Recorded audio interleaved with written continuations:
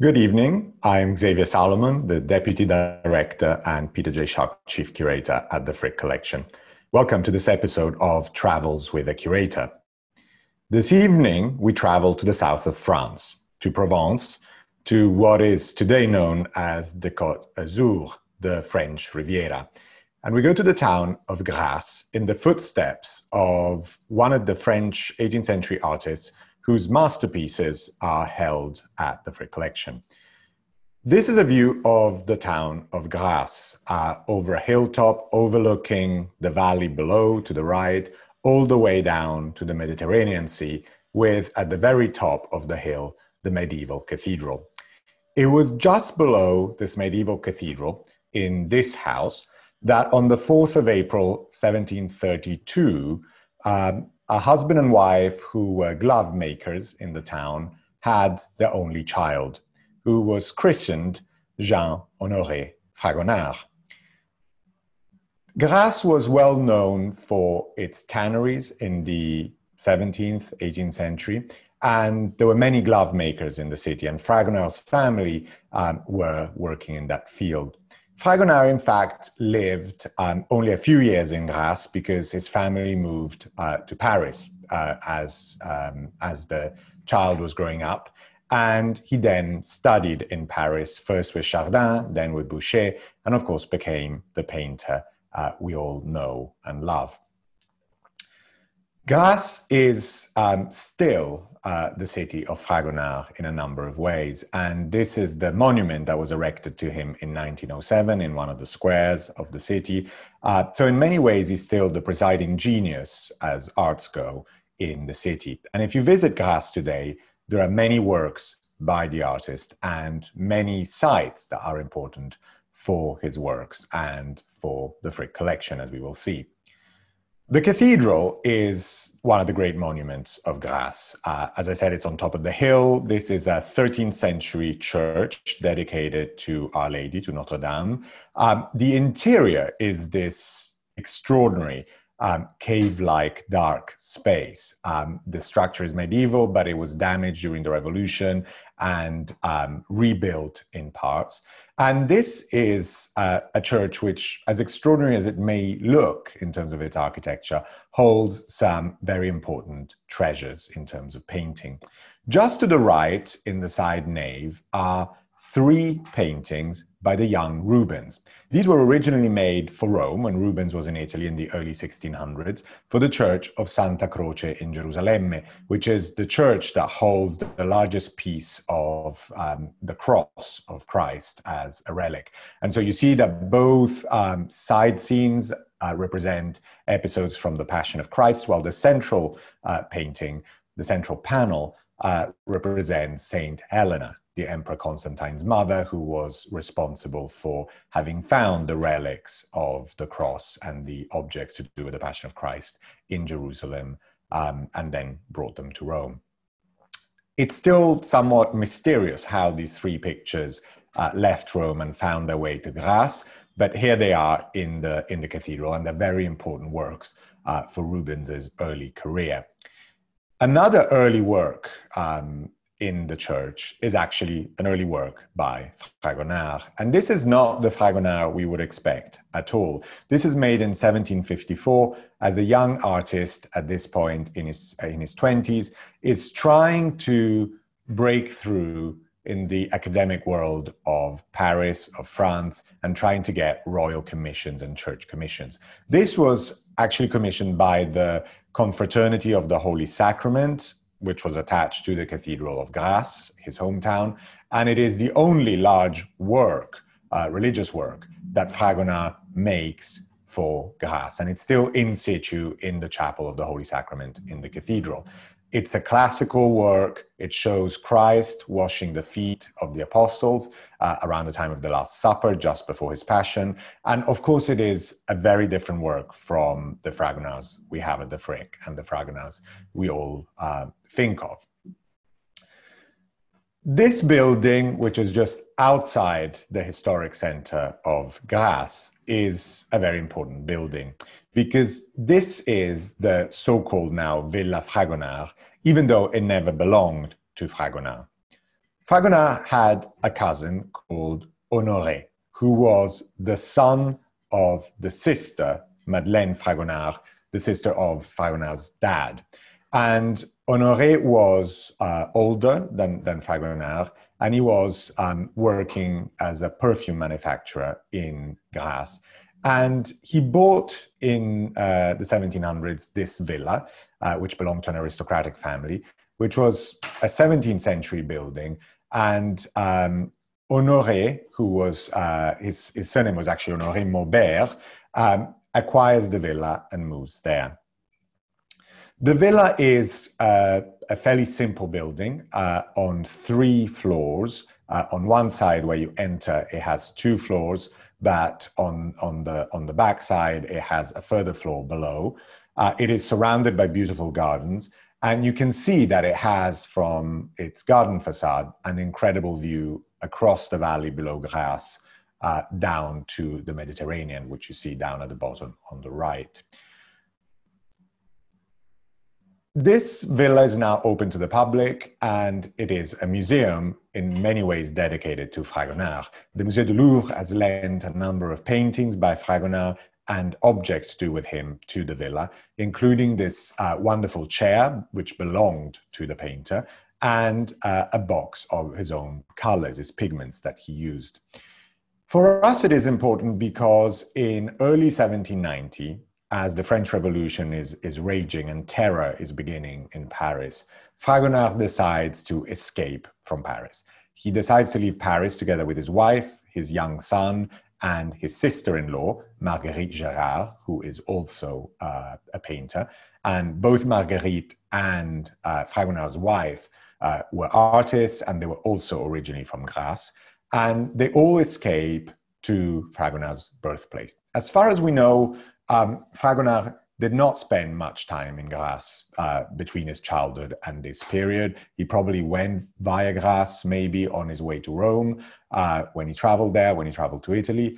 But he moves there in 1790 and spends more than a year up till the spring of 1791 in Grasse. And he rents his cousin's house, Honoré Maubert's house. And he's also very close to Honoré's son, his second cousin, Alexandre Maubert. And while he's living in Grasse, Fragonard works in the villa. And so the most extraordinary thing in this building is actually the grand staircase, which is entirely painted by Fragonard in grisaille, in black and white, exactly between 1790 and 1791. This is something he does on top of paying rent for his cousin to decorate the villa. And this is an incredibly grandiose decoration, but also very simply and effectively done. This is not a real fresco. This is painted directly with oil paint on the walls, is what would be known as a secco. So it's painted on the walls, but it's not in a true fresco technique. And it shows a series of ancient figures, of gods and goddesses, and a series of symbols over the 2 floors that occupy the staircase. And you see here the first ramp of the staircase with many of the decorations, of course, referring to symbols of the French Revolution. Grasse, during the Revolution, was an incredibly pro-revolutionary city, and many people were very excited by what was happening in Paris. And so Fragonard paints for his cousin all of these Republican symbols around the staircase. Some of these symbols refer back to antiquity. There are several heads of Medusa, for example, and there are images, for example, of Athena or of King Salomon, or a number of allegorical and ancient figures. Some are portraits, and this is one of the portraits in these medallions, maybe Alexandre Maubert, Fragonard's second cousin, we don't really know, and also a number of Masonic symbols. This staircase is a really unique work in Fragonard's oeuvre. And as much as the cathedral painting of the washing of the feet is so strange for people who can think of Fragonard as the author of the Fragonard Room at the Frick and the famous swing at the Wallace Collection, this staircase is also a unique example. It's the only mural large scheme by Fragonard. And in terms of its iconography, it's a particularly strange and wonderful commission. I love some of the details of the staircase. This, he paints everything. He paints even the doors with this almost abstract decoration. When you look at this, you could imagine that Matisse, who of course spent a lot of time in Nice and in the south of France, would have painted something along these lines. And you would never guess that this is an 18th century work done in the 1790s by Fragonard. But for us, the villa is also important for us at the Frick. And this is the back view of the villa, where you see that towards the garden entrance, there is an extra floor, a lower floor. But the middle floor, which is the ground floor on the main entrance, if you look at the 6 windows along this enfilade of rooms, the 2 central ones are the main salon, the main room of the villa. And that main room held for a number of years what we now know as the Fragonard room at the Frick. The 4 original canvases of the Fragonard room showing the progress of love had been painted in the early 1770s for Madame du Barry, the mistress of Louis XV of France, for her pavilion at Louveciennes, outside of Paris, overlooking the River Seine. Madame du Barry, however, in 1773 rejected the works for a number of reasons, and Fragonard probably kept them rolled up in his house. He lived in the Palace of the Louvre, where other artists had their studios and lived, and he probably had these canvases rolled up there for about 20 years.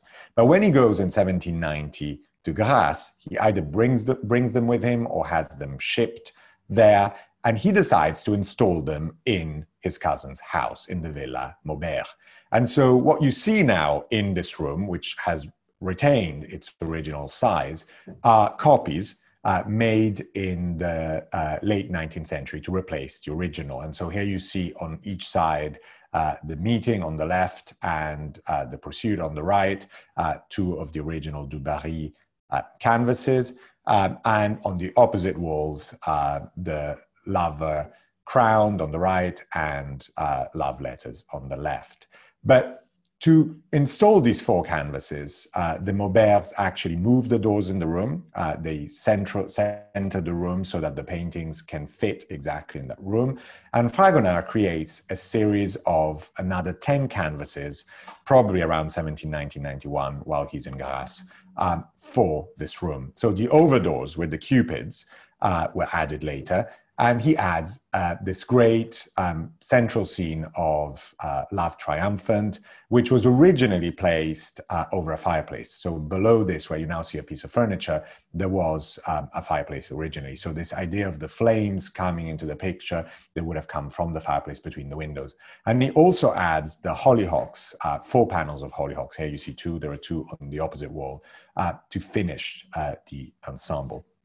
The Fragonard room was in Grasse from 1790 to 91, when it was effectively created and installed here, all the way to 1898. So for about 100 years, the room was there. It had only been installed at Louveciennes for Madame du Barry for about a year or so. So it had spent most of Fragonard's life invisible in his studio. And he decides to move it to Grasse and leave it there. The Fragonard room was in the house belonging to the heirs of Maubert until, as I said, 1898. That's when Maubert's great-grandson, Louis-Michel Malvin, decides to sell the canvases. And there'd been previous plans to sell the canvases. And Malvin is described as a very difficult character. People who go and visit, including the English princesses, the daughters of Queen Victoria, report on how rude he is to them, and he's a Republican, and he's sitting when the princesses are coming into the room, and he refuses to remove his hat. And he is clearly a sort of kind of country character that is well known to us through so many French novels describing the 19th century. But Malvin tries to sell the canvases a number of times, and he tries to sell them to the state, to the French state. At one point, there is a rumor that he is selling them to the deposed emperor of Brazil, Dom Pedro II. But in 1898, in February 1898, he sells them finally to an English dealer. And having passed on to another English dealer slightly less than a year later, in January 1899, they are acquired by J.P. Morgan and installed in J.P. Morgan's house in London. And it's only when Morgan dies in 1913 that then they're brought to America, exhibited at the Metropolitan Museum, and then Frick acquires them in 1915 and installs them in the house, which had already been built and was almost finished. So what we today know as the Fragonard Room at the Frick actually was designed long before the Fragonard were acquired, and the Fragonards were fitted in that room subsequently after the acquisition of the canvases. So Grasse is important for us because this is where the Fragonard Room was for 100 years. And it is wonderful to go and visit this villa because the room is actually quite small compared to the Fragonard Room at the Frick. And it is very sort of cozy, and it is wonderful to have this effect where the entire room is covered with the Fragonards. At the Frick, we also have this document, a receipt from 1791, where Fragonard declares to have received 3,600 livres from mon cher cousin, from my dear cousin. And this receipt has always traditionally been linked to the Fragonard Room. So this is probably the receipt for the extra canvases that Fragonard paints around that time. But it could also be a receipt for the frescoes, the wall paintings in the staircase. So we don't actually know what it is for, but it clearly is for something done for the Villa Maubert. Maubert, Honoré Maubert and his son Alexandre were in the perfume business. And in the 18th century onwards, Grasse became the great city of perfumes, and still to this day, it is the perfume capital of the world. There are many companies that are established there that make perfumes and continue to be thriving, based especially on the wonderful variety of flowers that grows in the region. The climate around Grasse is incredible, as it is obviously in the French Riviera. So there is a great festival of jasmine in the summer in Grasse.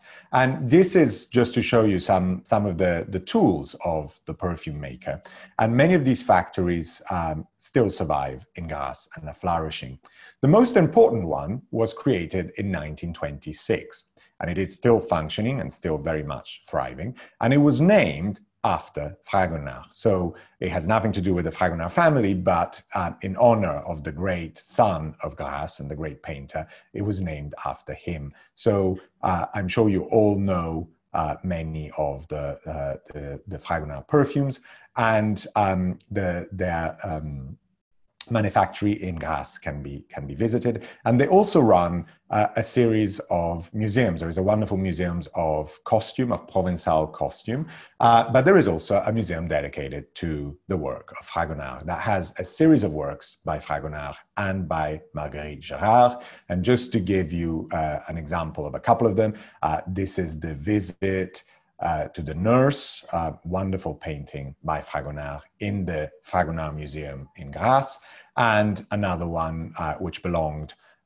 also to the family of the founders of the perfume manufactory Fragonard, the sacrifice of the rose, much more in the spirit of the grand love paintings that we know at the Frick.